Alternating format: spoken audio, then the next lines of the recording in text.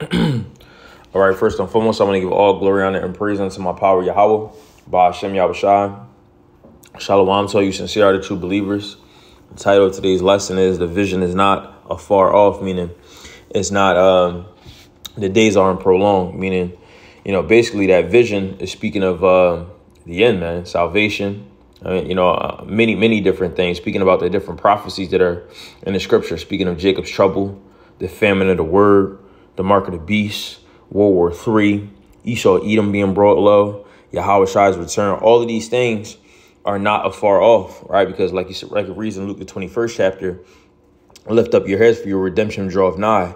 And with our redemption, is an amalgamation of so many different things, right? Like which was just explained, the things that I just went over, all those different prophetic things that have to happen, includes our redemption. You see what I'm saying? Because that our redemption includes Esau, Edom being brought low. And we see that that's happening right before our very eyes, man. It's a lot of things going on. You have the stuff going on with the border crisis. I believe America sending 1,500 troops down there to process a lot of the immigrants, from the Northern Kingdom tribes. It's trying to seek asylum in America.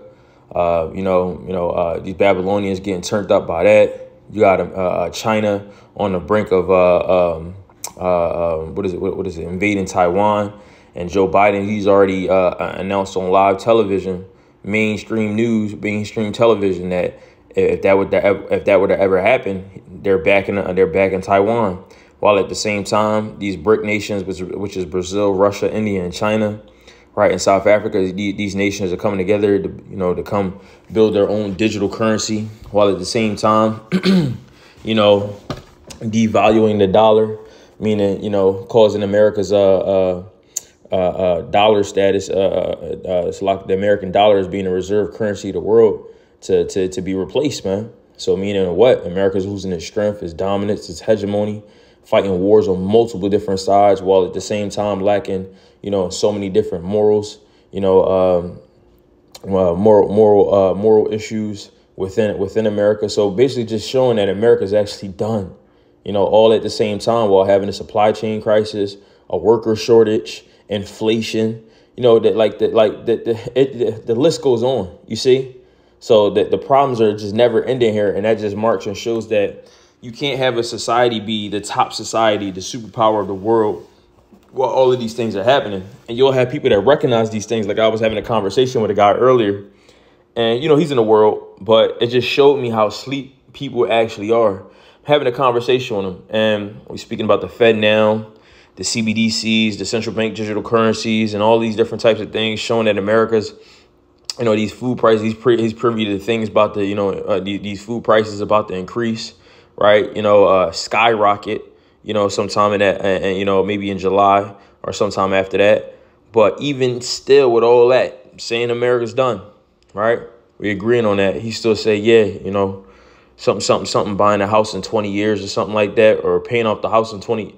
I looked at the guy and I said, with what? Like in my head, I'm thinking like, well, what? The American dollar? You already know, like saying out his own mouth that this place, like the American dollar is being devalued. So like, that's how really the Heavenly Father truly has these people blinded, man, right? To really think that even though they see all of this stuff happening, somewhere in their reprobate minds, something just not clicking. It just don't click. You said, after everything I just said, how in the hell do you think that this place is going to continue on for another 20 years, and then you could still, pass something down to your it don't make sense, man, right? But that just shows you that the Heavenly Father is blinding these people, man, from actually seeing the truth, from actually, putting two and two together, and it shows us how much of a blessing, we have to really have this ministry, man, right? 1 Thessalonians chapter 5. Right. And then they really buy into what these Babylonian officials say, these politicians and whatnot. Basically, Joe Biden and his administration saying that everything's going to be fine. Don't listen to that, y'all.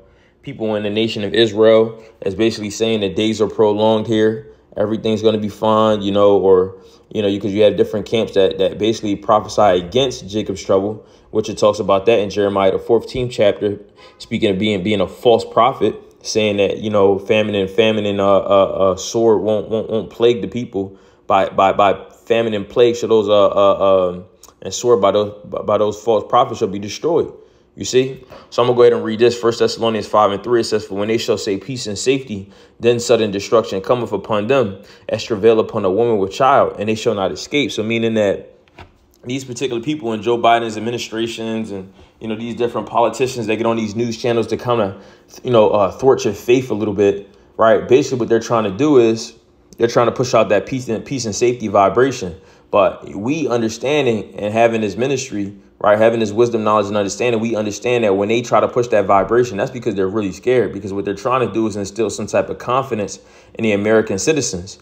Right. Because without the confidence of the American citizens, you know, constantly, you know, going to work, being good slaves, spending that money on the weekend, going out to eat and shopping here and doing that and buying this video and doing that. Right. The economy can't thrive. But basically, people with them trying to instill some type of confidence, it's not working, because ultimately at the same time, in the book of Job, which I'm going to grab, Job, the 14th chapter, simultaneously, while they're trying to instill confidence, the Heavenly Father's uprooting that confidence. Job chapter 14, and where's it at? Verse 11. Where's it at? 18. Salakia, bear with me, y'all. Job chapter 18 and verse 14, it says, his confidence shall be rooted out of his tabernacle, and it shall bring him to the king of terrors. So right while Esau, Edom in 1 Thessalonians, the 5th chapter, you know, so it says, you know, they're trying to instill peace and safety, that confidence, right? Because that's really what confidence is, that knowing of a surety that you're going to be fine and everything's going to be good. That's confidence, right? And the same time, the Heavenly Father's uprooting that confidence to destroy this enemy, right? So ultimately, what's happening, right? The sudden destruction is about to come right after what they say. You see, like it says in 1 Thessalonians 5:3, for when they shall say peace and safety, then sudden destruction cometh upon them, as travail upon a woman with child, and they shall not escape. Because when a woman, she's about to get birth, it comes upon her suddenly. Even if she knows, like nowadays, really look at it from the ancient times, right? Now, you can always say, all right, 9 months. But it's still like a sudden. You don't know when it's going to happen. You got to round about the time. But when it happens, you're like, oh, shit, it's time. Right. So verse 4 is sudden. Right. So verse 4 says, but ye brethren are not in darkness, that day should overtake you as a thief. Right. So reading in the NLT, it says, but you aren't in the darkness. But you aren't in the dark about these things, dear brothers and sisters. You won't be surprised when the day of our one comes like a thief. Why? Because we already know the thief is coming. And who's the thief represented in this passage, right? Yahweh Shai, he shall come as a thief in the night, right? He's not a thief, but he's coming as a thief. You see what I'm saying? So that's the point, man, right? These people basically saying that, you know, everything is going to be fine and dandy. You know, we got 20, 50 more years or 2, 3, 4, 5. I don't see it, y'all. When I tell you I don't see it, and I don't want to see it, right? But I'm telling you, now, ultimately, I'm not going to be like, you know, biased or anything. Like if that's what the case, what it is, then that's what it is. But I'm telling you, from analyzing and measuring the time diligently in itself, that ain't what it is, y'all. Like we ain't got no 20, 10, 15 more years here, right? Because like it says in Ecclesiastes 8:5, whoso keepeth the commandment shall feel no evil thing. A wise man's heart, meaning his mind, discerneth both time and judgment. So we can discern through the judgments that's happening all throughout the earth, the judgments that's happening upon America, Babylon, right? And the time that we're in, along with those judgments, hey, yo, we out of here. You see what I'm saying? Buckle your seatbelts. You know, it's about to get crazy, you know, because that means that what? Jacob's trouble is about to come, right? And these same people that's basically saying that none of this stuff is going to happen, you know, like, because you got a lot of guys, like, listen, you got a lot of people in the nation of Israel saying that, you know, ain't nothing going to happen, man, and everything going to get better. You know, they really don't know what they're talking about, yo. And you don't want to, like, take heed to any type of spirit like that, man, right? It's basically telling you that days are far off, right? Because all that person is just a scoffer, right? Let me go ahead and grab this for you. Where is it at? 2 Peter 3. Yeah, 2 Peter 3 and 4. Highlight it for y'all. I'm going to read it in NLT. Right, so 2 Peter 3 and 4 in the NLT, it says, they will, matter of fact, verse 3, it says, most importantly, highlight it, Boom. Most importantly, I want to remind you that in the last days, scoffers will come, mocking the truth and following their own desires. Why do these people say what they say? Because they following after their own desires, not after the desires of Yahweh or Yahweh Shai, right? Which is what? Luke chapter 12, verse 32. For it is your Father's good pleasure to give you the kingdom, right? So what's the Heavenly Father's desire, right? To give us the kingdom. What's these people desire? Going after their own flesh, right? Serving, you know, their heart's desire, not the Heavenly Father, right? Which is really to prosper them.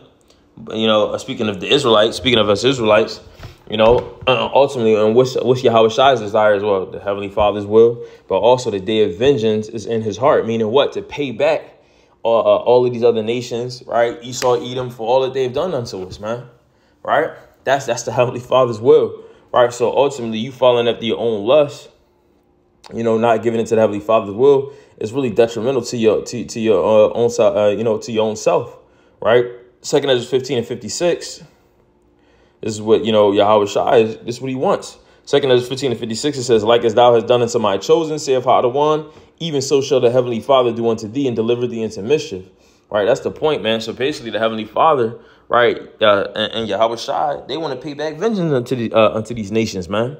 Right? And these people are really trying to prevent it, which, you know, that's the wrong spirit to be in. Let me get this right here in Ezekiel, the 12th chapter, where the title actually came from.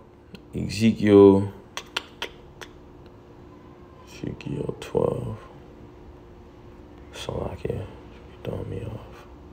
Right here, Ezekiel 12. Ezekiel chapter 12 and verse 22. Let me see what it says in the NLT. Let me see. I'm going to read it. It says, a new proverb for Israel. Again, a message came from me, from Hadawan, son of man. You've heard that proverb they quote in Israel. Time passes and prophecies come to nothing, right? This is, oh, I like this. This is what they say. This is what they say, you know, for people that think they in the truth, right? It says, time passes and prophecies come to nothing. Yeah, they keep saying it's going to happen. It ain't happening. Tell the people, this is what the sovereign Adawan says. I will put an end to this proverb and you will soon stop quoting it. Now give them this new proverb to replace the old one. The time has come for every prophecy to be fulfilled. There will be no more false visions and flattering predictions in Israel, for I am Ha'adawan. If I say it, it will happen. There will be no more delays. It's like you rebels of Israel. I will fulfill my threat of destruction in your own lifetime. I, the sovereign Adawan, have spoken. Right? That's heavy, man. Right? It says, let me see, his visions won't come. Yeah, verse 26. This message came to me from Hadawan, son of man. The people of Israel are saying he's talking about the distant future. His visions won't come true for a long time, right? Therefore, tell them, this is what the sovereign Lord says. No more delay. I will now do everything I have threatened. I, the sovereign Lord, have spoken. So that's the point, man. The Heavenly Father, he about to turn it up. And these people, they keep talking shit. You know, they keep saying that it ain't going to happen. Right, you know, they keep saying that it's oh, I ain't even finished the precept right here. This is what they keep saying, right? 2 Peter 3 and verse 4 says, they will say, what happened to the promise that Yahweh Shai is coming again? For before the times of our ancestors, everything has remained the same since the world was created. That's what they saying, right? But it's cool though, because now the Heavenly Father said, oh yeah, that's what you saying? Well, now I'm gonna put it forth into action. I'm gonna actually bring it even quicker. I'm gonna bring a full circle now. Now I'm gonna do it, right? He was definitely gonna do it, but now he like, you know, that's like, oh yeah, you trying me? Now I'm gonna definitely turn up, right? Something else I wanted to grab. It was another scripture. It's like pertaining to this, right? But yeah, so you see, like this is all beautiful, man. I can grab this in the meantime. I don't want to write this out and remember it, but if not, then it's okay. Hebrews chapter 10 and verse 34. Read this in the KJV. Hebrews chapter 10 and verse 37. It says, for yet a little while, and he that shall come will come, and he will not tarry. Right? It says that's the point. So who is he? Who is that he that is talking about? It's talking about Yahweh Shai. Because when Yahweh Shai comes back, he's going to be wrecking stuff, man. It's game over for these nations. It's game over for the wicked of our nation. It's game over for these people, man, which is a beautiful thing. And that's really what we're waiting for, man. We're waiting for Yahweh Shai, right? And he's coming. And he's coming very, very soon. And like it says in Habakkuk, the 2nd chapter, that vision is yet for an appointed time, But at the end it shall speak and not, oh yeah, now I know what I want. The wadi Yahabashim Yashai. But at the end it shall speak and not lie. You see? Though it tarry, wait for it, because it will surely come, it will not tarry. Right? Dang, did I lose it again? Isaiah 14, that's what I wanted. Isaiah chapter 14 and verse 27. Right? Matter of fact, verse 24 says, how Adawan of hosts have sworn, saying, surely as I have thought, so shall it come to pass. And as I have purposed, so shall it stand. So what the Heavenly Father purposes, so what the Heavenly Father has sworn, right? And we read that in Ezekiel, the 12th chapter, that said now all that he said that it was going to happen is going to happen. All of these prophecies are going to come to pass, right? Because Israel was really trying the Heavenly Father, man, thinking that, think all these prophecies are for the distant future. Well, how distant? Every time it come to the next person just pass it on and say it's for the distant future. Well, it got to happen in somebody's lifetime, right? Verse 27 is for how the one of hosts had purpose, and who shall disannul it? Disannul means cancel. And his hand have stretched out, who shall turn it back? Meaning his hand is like putting into action. So who's going to turn the Heavenly Father's hand back when he set forth plans in motion to put stuff in action? Can't nobody foil his plans, right? This ain't Scooby-Doo, right? So we see that the Heavenly Father, he's about to turn up, man. And this is a beautiful thing. This is what we've been waiting for. So really don't hearken to that spirit, brothers and sisters. Don't be of that spirit. Yeah, distant future. No, these prophecies are coming full circle, man. And they speaking, y'all. Right? So I don't want to desire, you sincere are the true believers. So understanding that, moving in such a way where we know this thing is over, right? Be fervent in the spirit. Now, I'm not telling you go max out your credit cards or nothing. Still be wise, right? Because you don't know how much longer we got in this thing. It could be months. I don't know. Right? But I know it's soon, and you don't want to make it harder on yourself while you are still here. You see what I'm saying? But at the same time, you're moving in a way where if you're in that race, when you see the finish line, you see the tape, you see the checker flag on the ground, right? What you do, you turn up. You see? So make sure you being sober, being vigilant, staying on your P's and Q's and doing right by the Heavenly Father, man. Right? So I don't rather desire you sincere-hearted true believers will edified, exhorted, and comforted with this message. Want to give all glory, honor, and praise unto my power. Yahweh, by Hashem Yahushai. Shalom to all you sincere-hearted true believers. Keep fighting, keep pushing. We almost home, man. Shalom.